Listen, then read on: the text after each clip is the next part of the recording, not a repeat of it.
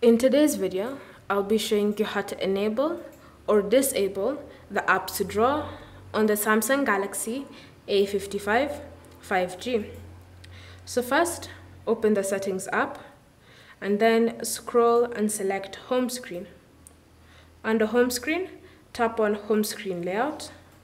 Then you should see two options, Home and Apps Screen and Home Screen Only. To disable the apps drawer or the apps screen, select the option Home Screen Only, then tap on Apply. And now, when you're on your home screen, you no longer need to swipe up to view all their apps. You can just swipe like this to access them.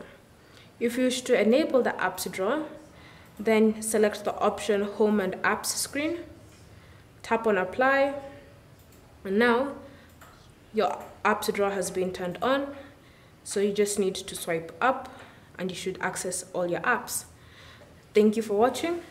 If you have any questions or comments, leave them down below and we'll get back to you.